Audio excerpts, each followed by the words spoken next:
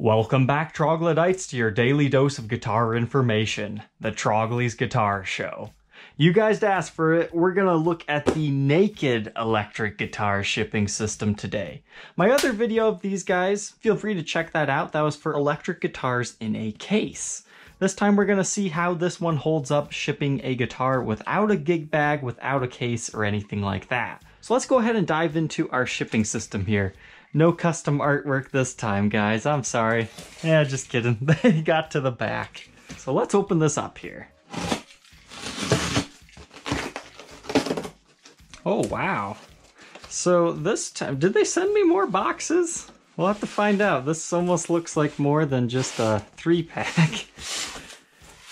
All right. Well, I guess with the naked system, you're gonna need some additional protection. So it looks like our cardboard to protect the guitar is actually going to be way larger this time. So that's 1 protective, 2, and 3. All right, so quite a bit comes in this little 3-pack here.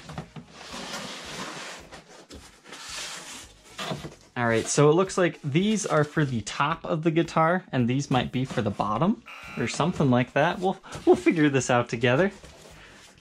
And then I think these other 3 boxes will be the actual boxes themselves. I was wondering why the naked kit cost $10 more. I think now we know why. You get almost like twice as much stuff. And then in here, it looks like we've got our shipping supplies. Now, unfortunately, it doesn't look like I got a pump this time either.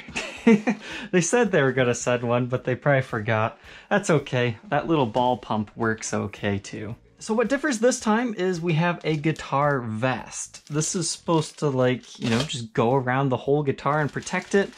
And now we have these cool little fabric bags. Now these are actually a pretty okay deal. You can get them on StewMac's website for $1 a piece, which honestly, if you're shipping a naked guitar and you want to avoid getting a scratch on it, I think that's a really good deal just on themselves. I didn't really know where to buy these previously, so that's one place. But let's go ahead and pump one of these guys up.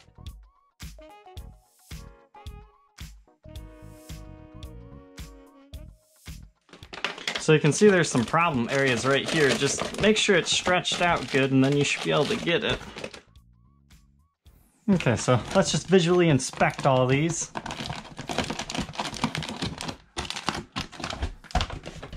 Yep, I'd say I got them all. That took about 3 minutes, I would say, with this style of pump anyways. So this is supposed to just go right over on top of the guitar. So just like a vest.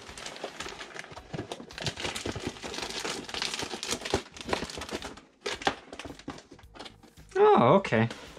So this is kind of cool. Last time, remember, we used these as like the top bits, and that's what secured it in the box this way. This time, these are actually being used as the top and bottom protection. That's kind of an ingenious little design because it's going to accept pretty much any body style. I mean, this is a Stratocaster style guitar. This one's made by Dan Electro. It's for my Trade Tuesday series. But it seems like it's going to even have enough room for maybe even slightly pointier guitars. I mean, maybe not some crazily shaped guitars, but I think if you're just dealing in basic normal stuff, you'll be okay. So you can see how much padding you have on both sides. I mean, keep in mind some of that's kind of dead airspace. But, I mean, it looks pretty well protected, especially at the bottom. Look at that.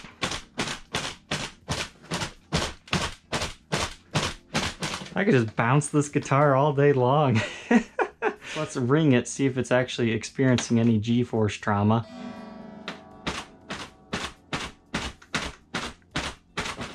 Man, that feels pretty good. All right, now let's figure out the rest of this shipping system. This is usually the part in my video where I fail, and yeah, I forgot the fabric bag. But this does go to show you, I mean, you don't necessarily have to do the fabric bag, but I think it makes it look a little bit fancier, so let's go ahead and put this on.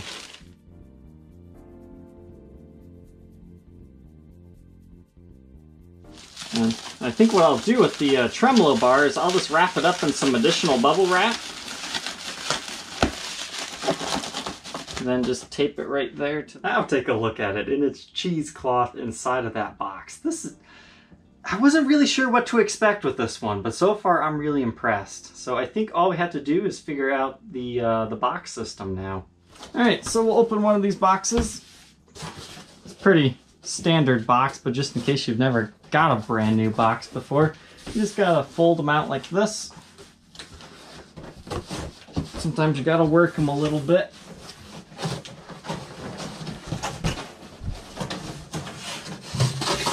And fold them down. All right, so we will place our guitar inside the box.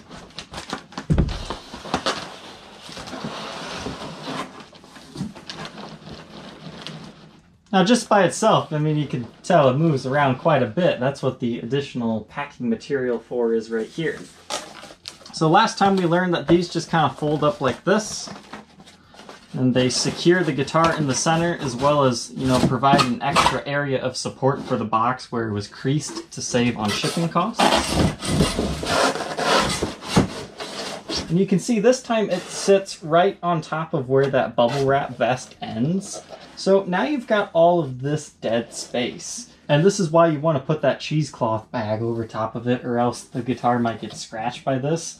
I think it might be a good idea if they did like a little cutout right there.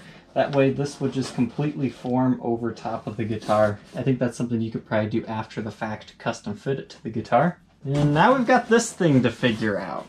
Alright, so this thing was a little bit confusing to me. So what it makes it look like you want to do is you want it to be like this in like a V pattern. And then it just kind of like folds up in your box. So this is the best that I could figure out what they wanted you to do. So it kind of adds an outer layer to the box, almost making it kind of like a double wall thing. Then you've got this to protect the guitar from moving up and down. So it's going to be trapped within the center of the box to protect it from damage. So let's go ahead and give it a shake test. Wow.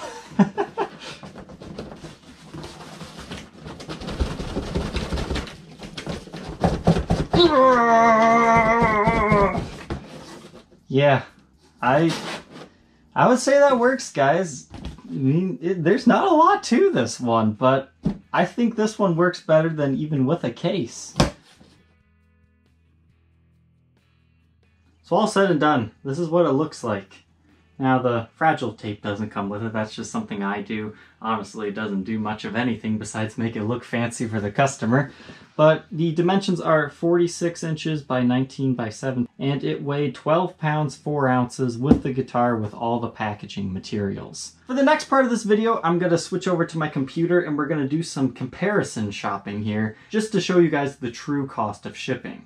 Had StewMac not have sent me a different box, I probably would have used this Taylor branded box. And its dimensions are 45, 19, 8, and I bet this packed up with my normal packaging materials would have been about 16 pounds. So we'll use this in our case studies as well. So before we talk about the pricing of the boxes, let's see how much it actually costs to ship one of these. Now I'm going from Ohio to California, so that is like the most extreme case of what my shipping costs would ever be.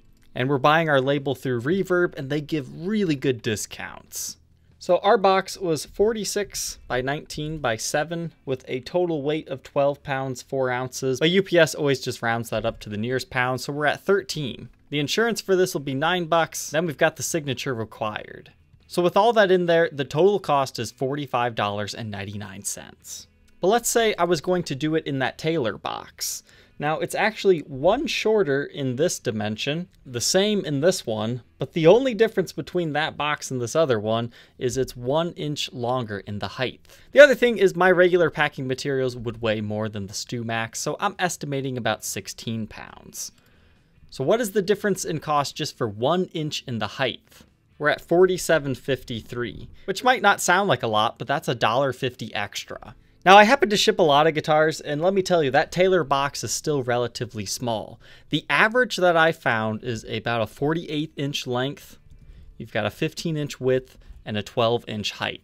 That's like the standard guitar box. Now, sometimes it'll be 50 length, like a 17 width, and then a smaller height, but it all averages out to be about the same, and we'll use the same 16 pounds. This is what I would consider the average shipping cost to California. So that's $53.23. So just by using a different box, that potentially saves me about $7 or more, because remember, these are Reverb's discounted rates. Normally this would be $112.41 versus $90 if you were buying it on UPS's website. So if you're just an average Joe shipping through UPS's website, you're going to save $30 right there, and that more than pays for the materials.